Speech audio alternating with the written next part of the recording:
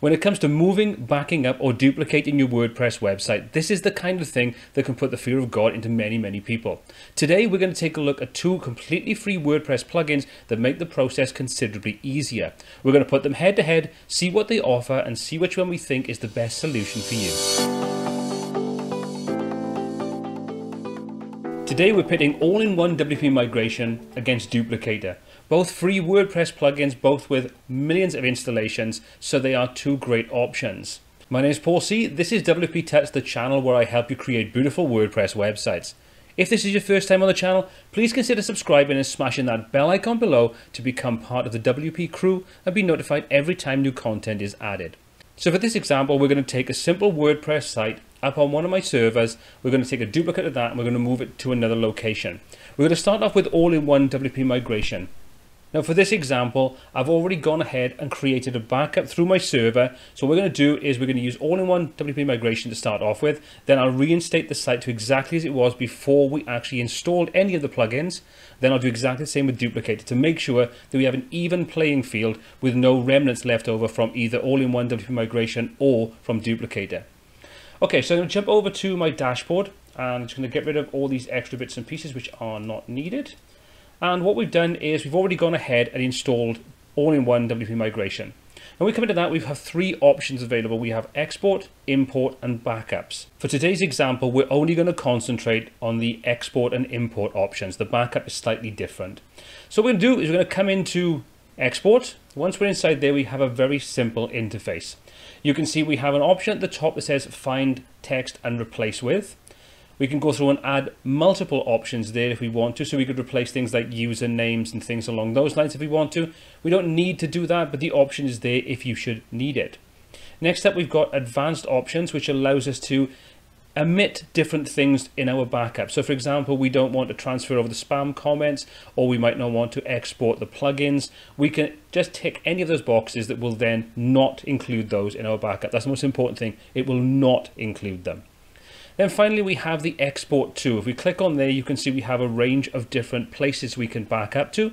So if you want to back up regularly to Dropbox, Google Drive, and so on, you could do that. Great if you have larger websites and you need to have somewhere online that securely stores those backups.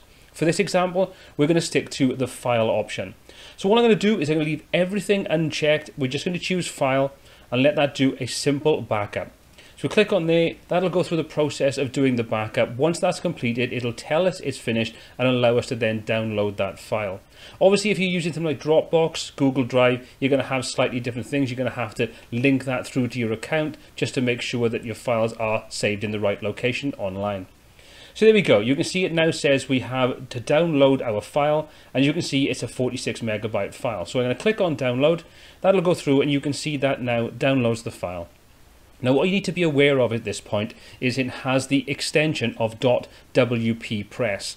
This is the extension that associates it with that particular plugin, so don't change that. You need to make sure it's in that format just to make sure it'll work with all-in-one WP migration. So it's not a zip file or anything along those lines. It is a specific file that works with all-in-one WP.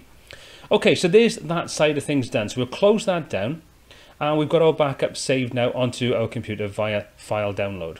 Now this opens up one question. If we're using a proprietary file, this WP Press file, how do we use that then to put a copy of our site somewhere else? This is slightly different to the way the Duplicator works. We now need to go to our new platform, our new hosting site, if we want to do this sort of migration side of things, and we need to install a clean copy of WordPress. Now, there's multiple ways you could do that. You could go through FTP and upload it, or if you're using cPanel and you have the normal installer in there, you can simply install a clean copy of WordPress directly inside there. And that's the method we are going to use. Obviously, if all you're doing is taking a backup and you want to import it back into the same site, you just literally come through to the import option. Once you're in the import option, you'll have the option then to just import your file from. You see we click on there and all of the same locations, including file, are available. So I could click on file, for example, and then we could go through, find that file on our system, import it, or we can drag and drop it if we want to. That would then put that backup directly over the top of this particular version of our site. For this example, we're going to migrate the site to a different domain, different everything. Okay, so once we've done that, we're going to open up a new tab and we're going to go through to our hosting account and install WordPress. So to speed things up, I've already gone ahead and downloaded and installed WordPress. All I need to do now is come into the plugins and come into add new. And then once we've done that, we can go to the migrations, we can search for that. And there we go, there's our all-in-one WP migrations. We'll install that. So once we've activated that, we now have the option on the left-hand side, and we're going to come over and we're going to choose import this time. You can see we get the same options, so we can come through, we can choose to import from. As you can see, we've got all the same options for where our files reside. We'll choose file because we saved this to our local computer. So we're going to click on file. That'll go through and we can now choose where that file is loaded and saved on our computer itself. Click on the file and click on open. That's going to go through the process now of uploading that. Now, depending upon your internet connection, the speed of your server and the size of the files that you're uploading, this could take a little bit of time. Once it's completed, we can finish the process. So I'll just pause it, wait for this to complete, and then carry on. Okay, there we go. We've now hit 100% and we are pretty much good to go. So you can see it says now it's going to go through checking any compatibility problems and then give us any kind of errors that we might have. So you can see that we've got import process will overwrite your website, include the database, media, plugins and themes. Please ensure that you have a backup of your data before proceeding to the next step. Say my backup is PHP 5, but the site you're importing to is PHP 7. This could cause the import to fail, so it's always worth checking to make sure that the file you're exporting from or the server setup is the same as you're importing to. We'll simply click on proceed, and then we can make any changes afterwards. So this is going to go preparing our blogs, go through all the entire process, and once it's completed, show us that it's all been done. And there we go. So we've now got two things that it says we can do. First of all, we need to go and make sure that our permalink settings are completed and updated. We need to make sure we do that, save that twice. Finally, we can go through and review the plugin if we want to. If we find this is useful, I always recommend going to review it because it gives good, important feedback to people that might be considering using this themselves. So we click on the permalink settings, that will open up a new window and allow us to log in. So let's go ahead and do that. So I've gone ahead and logged in, and all I need to do now is come down to my settings, down to my permalinks, and inside my permalinks, making sure that I've got the right permalink that I want selected. I'm going to hit save once and save a second time just to make sure that everything is confirmed. So our permalink structure is now completely updated and everything is in place. So now if we come and take a look at the site, we'll see we've got our new site all down from our migration options. So everything is in place, our entire site. So it is very, very painless, very simple and straightforward. The only step that you have to be comfortable with is obviously go through the process of installing a fresh, clean copy of WordPress and installing that plugin for the whole process to be completed. Other than that, it's very, very simple. And obviously, if you were just using this to make a backup and then to re-import that backup to maybe a corrupted site or something, that's even easier because you don't even need to go through the process of installing a fresh copy of WordPress. You can simply just use the plugin, use the import option, and then overwrite all of your data with the backup.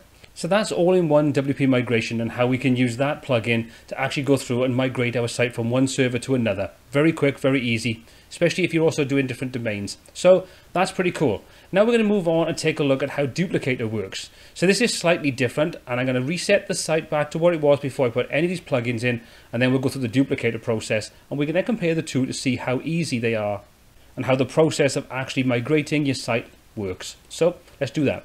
Okay, so we're back onto our completely restored, cleaned up site. All we're going to do now is go through and download and install Duplicator.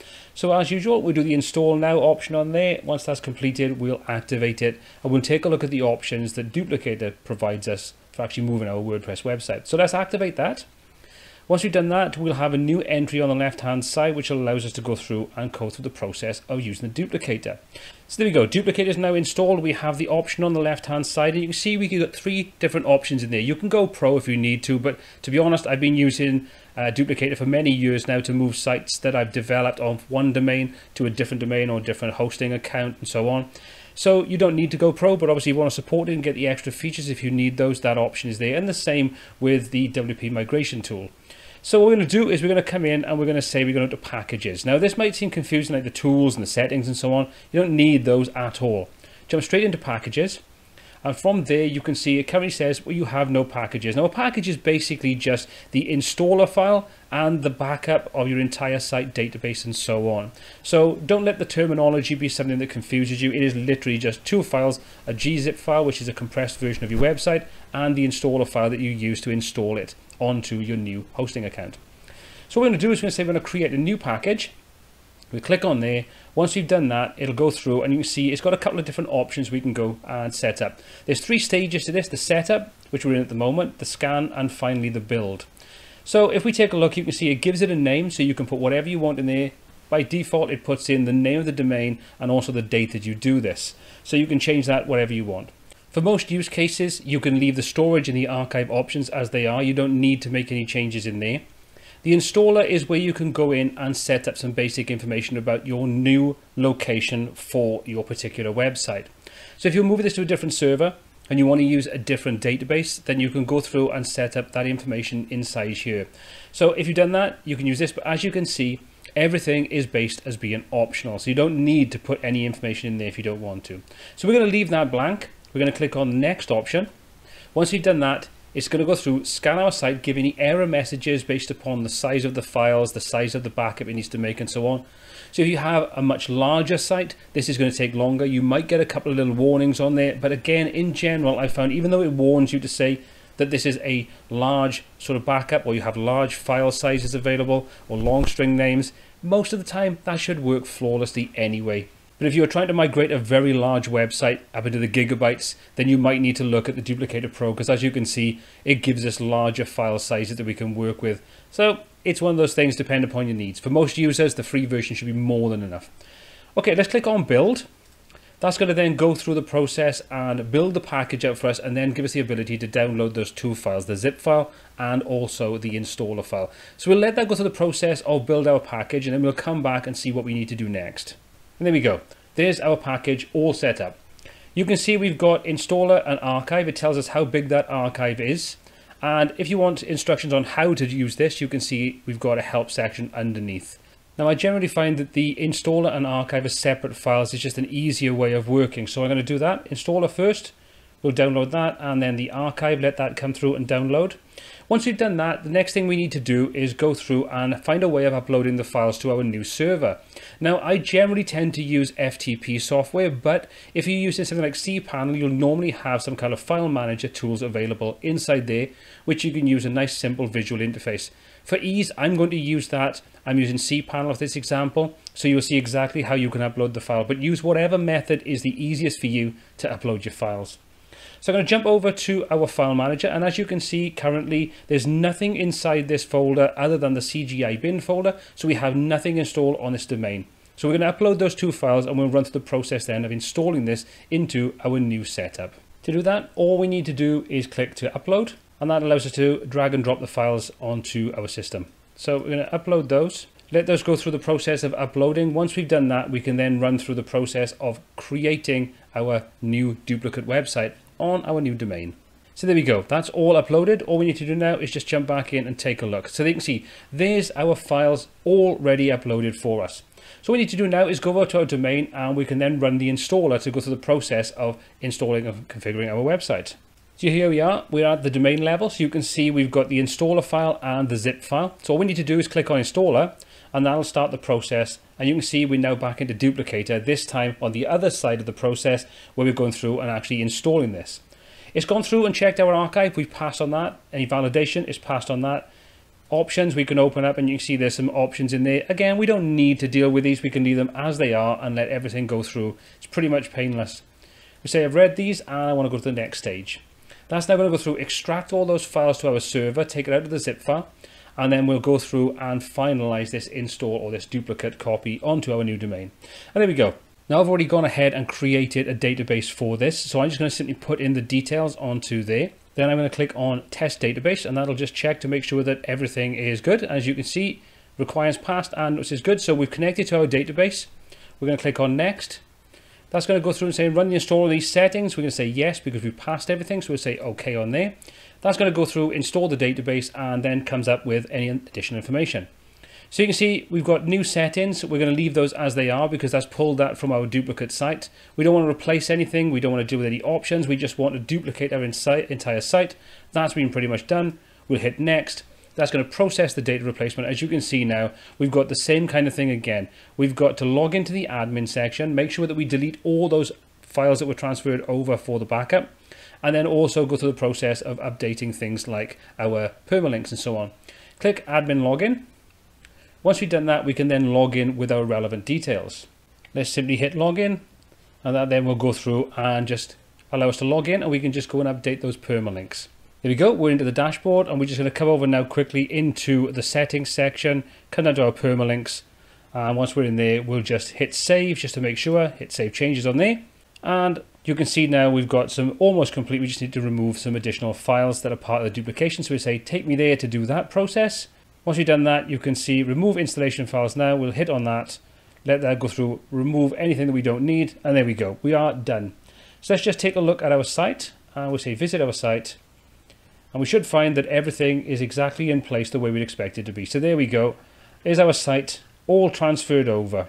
So there we go, that's all-in-one WP migration versus Duplicator. Two plugins that do very similar things for WordPress, both pretty much free. So what do you think? For me personally, I think all-in-one WP migration is easier in certain respects, but you do have to go through the process of installing a fresh copy of WordPress, which isn't particularly difficult if you're used to doing this kind of thing, but it is quite a complex step, quite a time-consuming step if you are new to this type of thing. And obviously if you don't have that ability to go into the cPanel and simply install it from there, which is just a couple of seconds to deal with. On the flip side, Duplicator does the whole process where you don't need to do that, but you do need to be able to log into the cPanel and create the database that you need. If you're not comfortable doing that, again, it could be a roadblock. For me personally, I think both of them have their merits, their strengths. I love the simplicity of all-in-one WP migration for the whole process, other than, like I say, the WordPress side of things. But I've been using Duplicator for many years, and I find that a process that's very quick, painless. Would I swap over? Certainly. In certain circumstances, I can see all-in-one WP migration being a great tool, especially with that whole backup process. Linking those two things like Dropbox and so on becomes incredibly useful. Well, what are your thoughts on this? Do you use all-in-one WP migration? Do you use Duplicator? Do you use a different alternative tool? Let me know in the comment section below. I'd love to get your feedback on what you use, which one you think is the better of the two, and could you see yourself swapping to either of these if you use an alternative solution? Speaking of the comment section, if you enjoyed the video, give it a thumbs up. If you didn't, give it a thumbs down. That's perfectly fine. But let me know why you didn't like the video in the comment section below. Helps me create better content for you moving forward. Well, my name has been Paul C. This has been WP Tuts, and until next time, take care.